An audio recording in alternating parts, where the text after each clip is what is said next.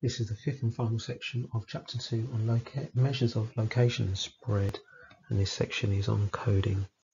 So what is coding? Well, coding is a way of making calculations for the mean and standard deviation easier. Now we can make the calculations easier by making the data values smaller.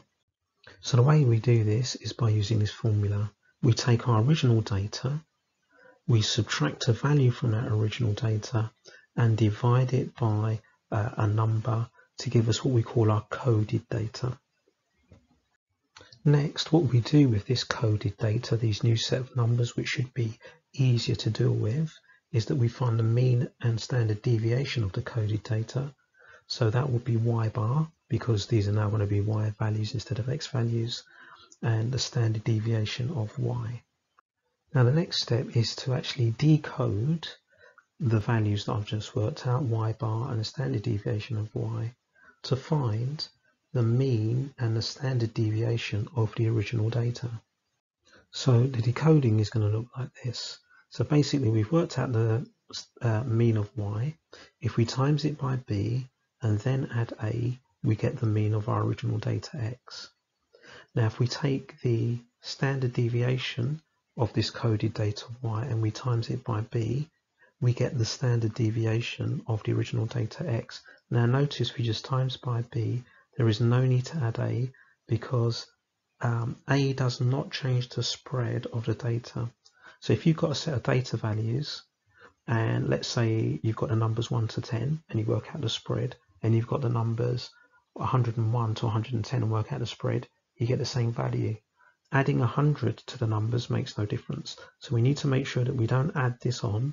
We just times by b, because this is the only thing that's going to affect the spread of the data, the coded data. Adding a doesn't make any difference. So we don't add a on to this part here for the standard deviation. Example 10. A scientist measures the temperature x degrees centigrade at 5 different points in a nuclear reactor. The results are given below. Part A, use the coding y equals x minus 100 over 10 to code this data. Right, so we're going to take each one of those values, these x values, we're going to take away 300 from them and divide them by 10. So we'll do that for each one. So next one's 355 minus 300 divided by 10, 306 minus 300 divided by 10, 317 minus 300 divided by 10, and then the last one, 340 minus 300 divided by 10. So that gives us these coded values, these y values, which we're going to use in the calculation. So 3.2, 5.5, 0.6, 1.7 and 4.0. So can you see these numbers are much smaller than these numbers here? So hopefully doing calculations on these should be easier than doing calculations on these numbers here. So part B, we're going to calculate the mean and standard deviation of these. So we're going to calculate y bar. So that's going to be 3.2 plus 5.5 plus 0.6 plus 1.7 plus 4.0 divided by 5, because we've got 5 data values. That gives us 15 divided by 5. So we've got a value of y bar as 3. Now to calculate the standard deviation, we are going to need n. That's nice and easy, so n is going to be 5. But we also need the sum of these numbers squared. So that's going to be the sum of y bar, or sorry, just y squared, not y bar. So that's going to be 3.2 squared plus 5.5 squared plus 0.6 squared plus 1.7 squared plus 4.0 squared. That gives 59.74 59.74. So now we can put that into our working. Actually, let's just write down here our answers. So we've got the mean as 3, and now we're going to work out the standard deviation of y as well. So that's going to be the square root of sum of y squared, 59.74, divided by the sum of n, which is 5, minus the mean squared. Okay, well, we've worked out the mean, that's 3, so just minus 3 squared. Right, so that gives us 1.71697, so on. 3 significant figures, so we'll round out to 1.72. 1.72, 3 significant figures. Right, part C of this question says use your answer to part B to calculate the mean and standard deviation of the original data. Right, so the mean of the original data, which we'll call x bar, is going to be equal to the coded mean, which is 3, times by what we divided by, which is 10, plus what we subtracted, which was 300, so we add 300. So that's just going to be 30 plus 300, so 330. Now what was it the mean of? The mean of temperatures, so 330 degrees. And to find the standard deviation of the original data, we take our coded standard deviation and then we just multiply it by what's effectively b, so we just times it by 10. So that will give us 17.2, and that's in degrees as well, and they're both degrees Celsius, and we've rounded that to 3. That's 3 significant figures because the previous one was 3 significant figures, and in fact if we took the full number there and rounded it by times it by 10, we'd get like 17.16, so it rounds to the same thing, 17.2. Example 11.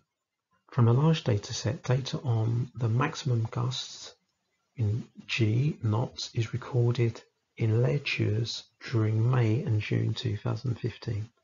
The data was coded using this, and the following statistics found: SHH 43.5H, the mean of H2, and N 61. Calculate the mean and the standard deviation of the maximum gust in knots. Now you may be looking at this and wondering, oh, I've not seen that before. What does that mean?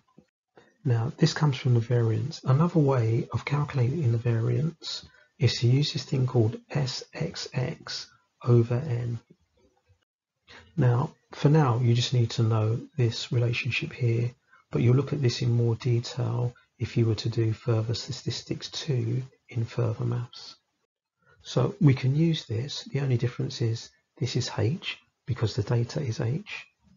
So I can say that the variance of H is equal to this SHH over N.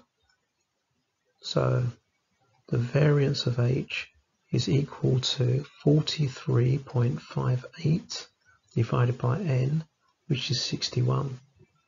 Now in this question I want the standard deviation. So the standard deviation of H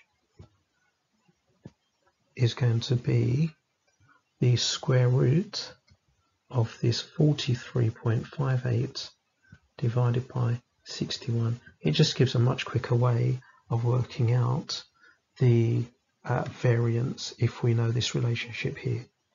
So this gives us 0.84523. Now I'm going to leave it like that because I need to decode it in a minute. And then the other thing that I have here, I have the mean of H. I'm going to turn that into the mean of G. So let's write that down. So let's start with this. So the mean of H, if I times it by 10 and add 5, I'm going to get the mean of G. So the mean of G is equal to the mean of H, which is 2, times by 10, and plus 5. So the mean of these maximum gusts in knots is going to be 25. So 25 knots. And then the last thing I want to do is to decode the standard deviation. So I know that if I take the standard deviation of h and I multiply it by 10, I don't need to add 5. I'm going to get the standard deviation of g, the maximum gust. So let's do that. So the standard deviation of g is going to be equal to this value here times by 10. So 0.84523 times by 10, and that will give me, let's write down the full thing, 8.4523. So 3 significant figures. Standard deviation of the maximum gust is 8.45, and that's knots, and that is given to 3 significant figures. So we'll just highlight that there.